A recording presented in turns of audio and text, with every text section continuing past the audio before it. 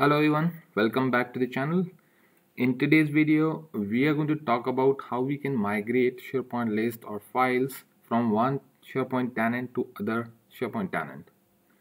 So I'll be creating 3 different videos to explain the entire concept. So the first topic I would be covering is just like moving SharePoint files or items from one SharePoint site into one of the tenant and to another destination tenant. So this is basically creating a simple flow and then creating a connection and then moving the data across. In the second video, I would be covering that how to update the modified date and modified by fields post migration. So if we are moving the data and we don't want to see that data is migrated few seconds ago, or the data is migrated with the name of the person who is running the flow. So we want to update those modified date and modified by fields. So I'll run you through how you can update modified date and modify by fields post migration of the data. And in the third video, I'll be talking about export and import SharePoint list definitions across tenant. So in case you are having multiple lists where you cannot manually create the list columns into the destination tenant, so probably you may want to export the entire list template and then import that into SharePoint using PowerAutomate. So all these 3 topics I'm going to cover is using PowerAutomate. There would not be any PowerShell scripting or PNP scripting we are going to do, because it's purely for power users who are familiar with the SharePoint list libraries and can work with the PowerAutomate. So it's not for those users who actually like do the migration by themselves, hardcore developers. So it's for the power users. So let's start with our first topic I'll be covering in this video, that is move files and SharePoint items to another tenant.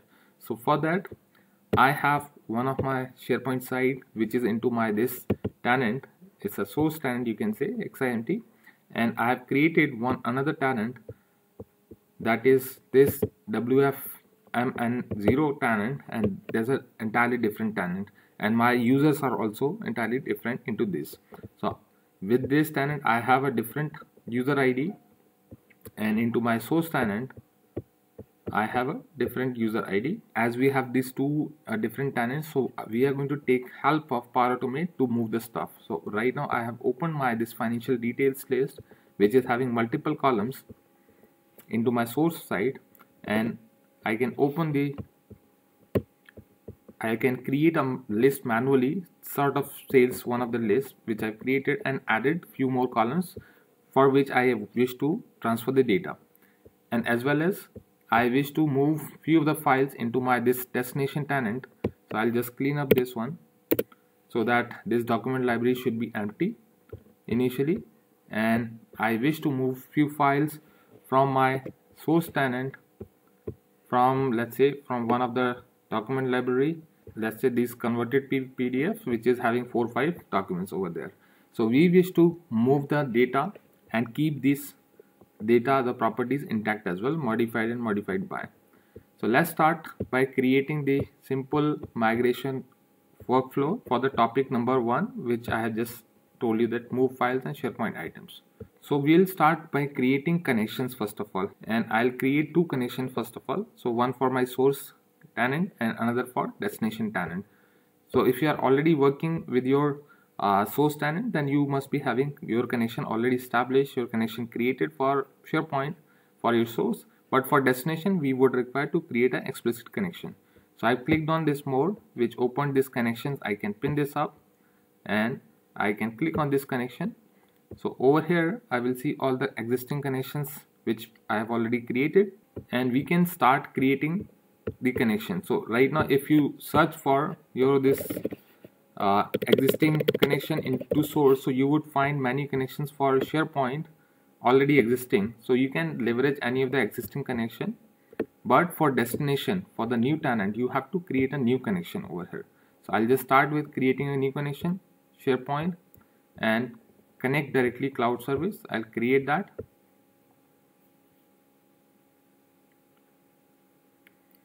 So the pop-up would ask me to connect to which tenant. So as I have already logged into this destination connection first time, so I can see my name over there. Otherwise you can use another account, and providing the username, password, for that destination tenant, you would allow to create this connection. So when you signed in, then you have to just click and the connection would establish for you.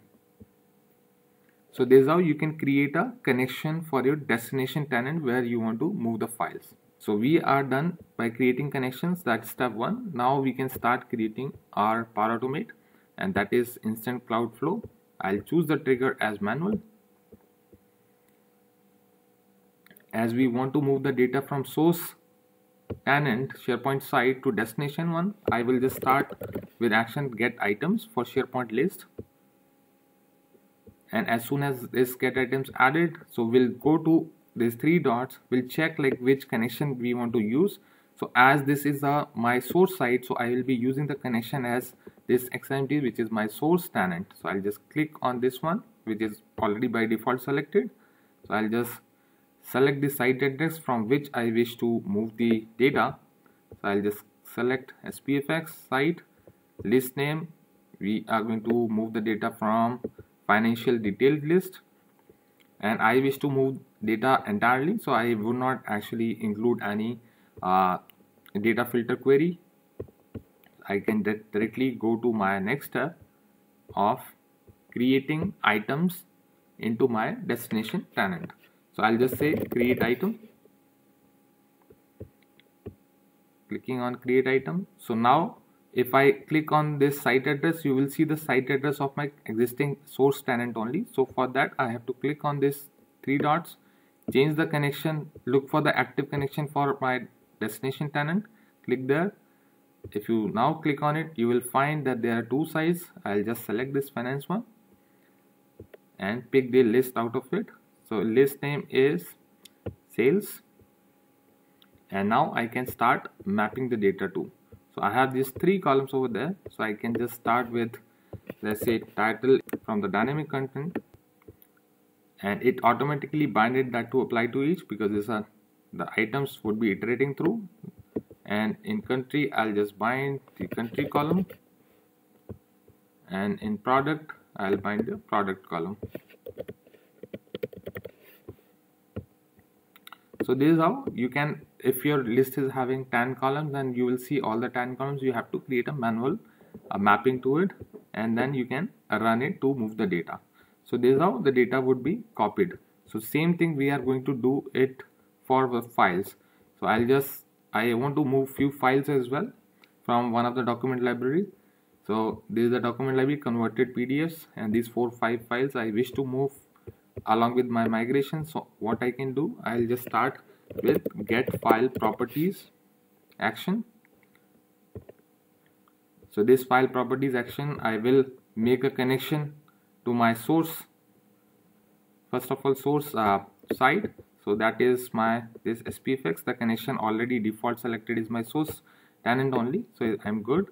And I can, from this library, I can just pick this converted PDFs document library, and in next step I wish to have the file content because I wish to create the new files. So this first step, get files properties, will only give me the properties as we want the file identifier. So in choose operation, I'll just say get file content so that we can create the files. And in this, again, by default is selected with my source tenant, so I'm good. I can just select directly my site, and in file identifier, I'll pick that from dynamic content. You can type in identifier, and from the previous action, the get file properties will map that, and it will automatically bind that to apply to each. So now we got this file content. Now the next step is create file. I'll just say create file, and this time this file I wish to create into my destination tenant SharePoint site. So I'll just select the connector to my destination tenant site and map this to, and select this site as finance site and map the folder to my default documents. So I'll just choose share documents. File name, we'll just choose the file name as name with extension, and the content from the previous file content property. So this is how it will iterate through this my document library of converted PDFs and then move them to my destination tenant. So I'll just name my workflow as migration flow and save it and run it. I'm going to do a test run now. So it will sign in both of the connections. One is for source and another for destination tenant, and when we click on run flow, it will start the flow. So it has started migrating the content, and we can go to our destination site to look at. So we can go to our, first of all, sales list. We should start seeing the content. Yes. And if I go to the documents, we should start seeing the document migration as well. So right now it's iterating through because it's having more than 100 records, I think. So once this step is completed, then we'll get to the files migration. So now the file migration is started, and if I refresh the site into my destination tenant SharePoint site, I've started looking at this new file migrated from PowerAutomate. So this is the simple way of moving the data or SharePoint list items or files to a new tenant altogether for Power users. Of course, for developers, we have different ways of doing it. But if you are just familiar with the PowerAutomate, then you can just create a simple workflow, simple flow to move the content. But as I said, like in initial part, like after the moving the content, I wish to update the modified date and modify by fields post migration, so that it should not be looking like that the data is migrated just few seconds ago, which gives a wrong interpretation that these files was created just few seconds ago by this person. So what we are going to do in next video is I am going to update these two fields post migration along with the migration of individual data.